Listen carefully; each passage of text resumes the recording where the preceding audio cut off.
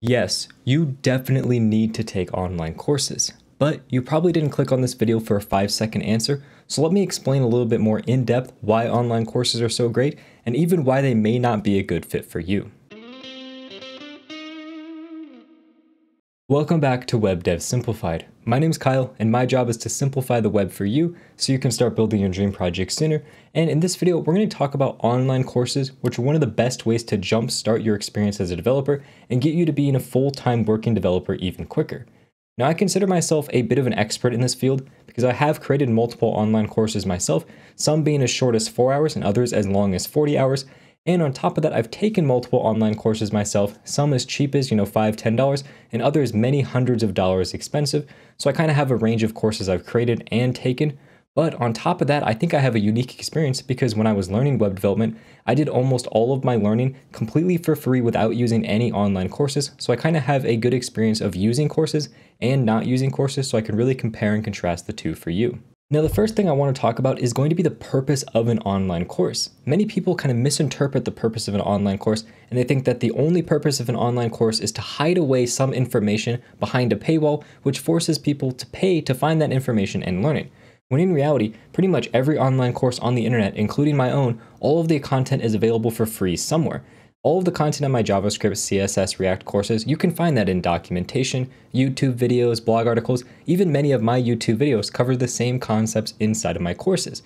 The main difference, though, between all of these free resources and the actual paid resources is these paid online courses are giving you a path to follow from beginning all the way down to the end that is going to lead you from where you are right now to where you want to be. So if you want to be a JavaScript developer, my JavaScript course is going to take you from the very beginning, knowing nothing about JavaScript, all the way to being a confident JavaScript developer that can use all the features of JavaScript. That clear and concise path that leads you from beginning to end, that was carefully constructed by the teacher of the course, that is what you're paying for, and not necessarily the actual knowledge within the course.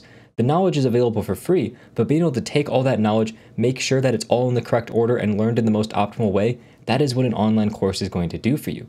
If instead you try to use just free resources and you watch a few of my videos on JavaScript, a few other videos from other people on JavaScript, maybe you read a few articles, look at free code camp, and you get all this JavaScript information and you compile it all together and try to learn from it, you're going to learn a bunch of JavaScript information, but you may be trying to learn things that are too advanced, or you're trying to learn things that are too beginner, or maybe you skipped a few things in the middle and you don't really know that because you don't know what the correct path is or the correct order to learn everything.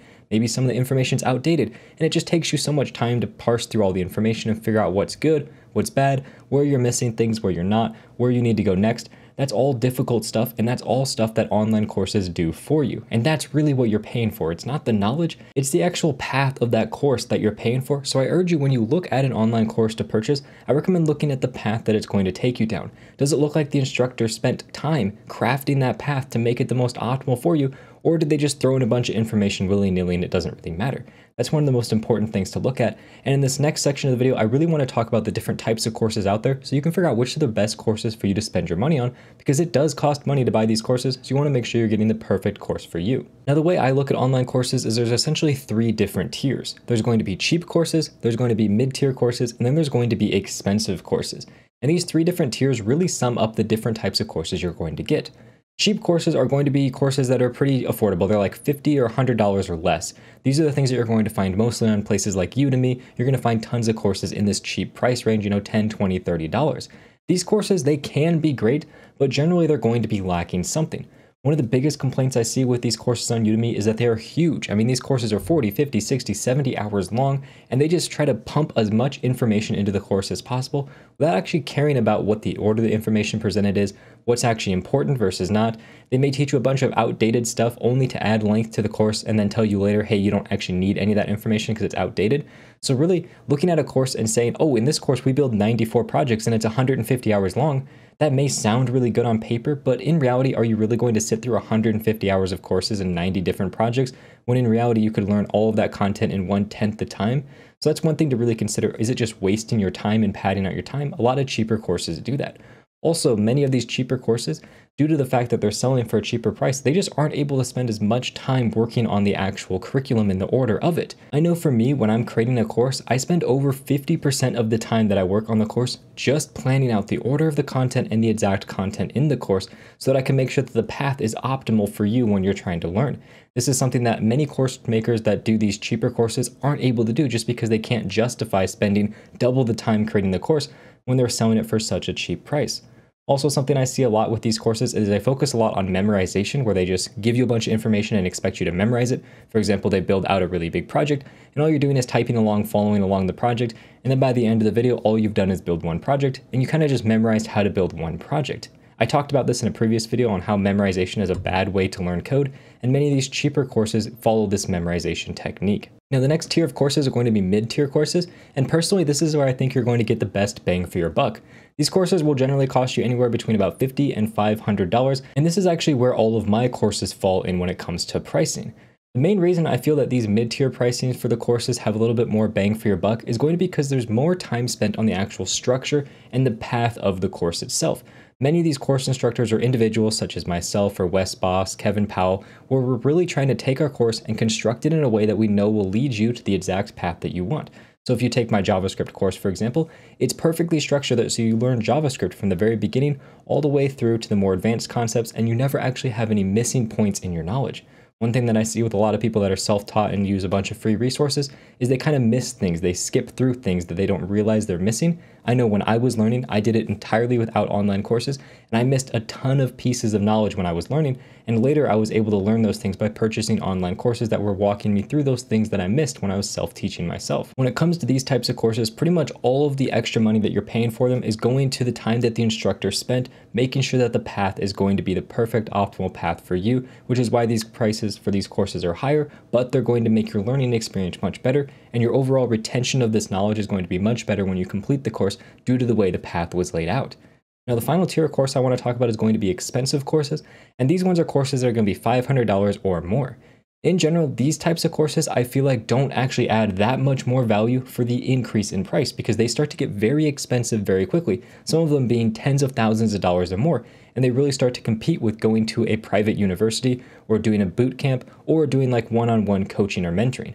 These are techniques that a lot of people use when they have extra money they want to spend and they just want to guarantee good results. They'll go to a boot camp or do some one-on-one coaching, but that's very expensive, and online courses are a great alternative, a much cheaper approach. They can give you almost all of the same benefits as a boot camp or, for example, one-on-one coaching.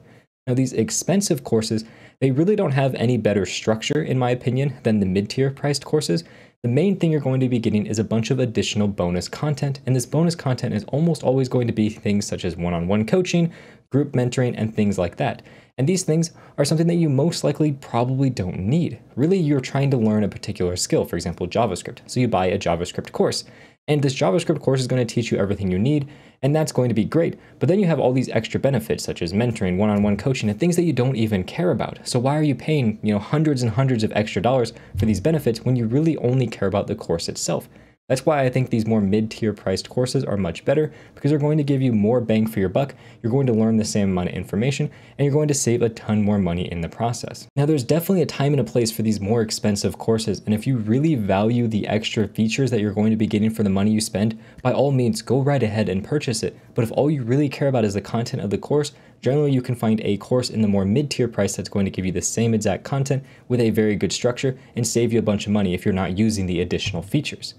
Now, I also mentioned at the beginning of this video that sometimes online courses are not a good option, and when you are strapped for cash or you just have tons of time but not very much money to spend, then learning for free on your own is the way to go. That's why when I was learning web development, I did it all on my own for free without buying online courses because I didn't have much money to spend and I had tons of time to be able to spend learning. So I didn't really mind spending extra time, taking my time learning and watching through all these tutorials and piercing through all of the outdated information. Now, if I had the additional money, I would have loved to have bought some online courses because it would have shortcutted the amount of time I spent drastically and I would have been an overall much better developer. But at the time, I just didn't have the money to spend. So of course, I just went through and used free resources, which is why if you don't have the money or you have a ton of time, definitely utilize all the free resources you have available. But if you have some extra money or you're strapped for time, these online courses are going to be one of the best things that you can buy to be able to jumpstart your career as a web developer. Now, with all this talk on online courses, it would be terrible for me not to shamelessly plug my own courses. I have a course on JavaScript, React, and CSS. They're going to be linked down in the description below. Each of these courses, I spent months painstakingly crafting the path that you follow from beginning to end to make sure that you end up a stronger developer by the end and are able to jumpstart your career as a web developer. So if you're interested in any of those courses, they're going to be linked down in the description below. And with that said, thank you very much for watching and have a good day.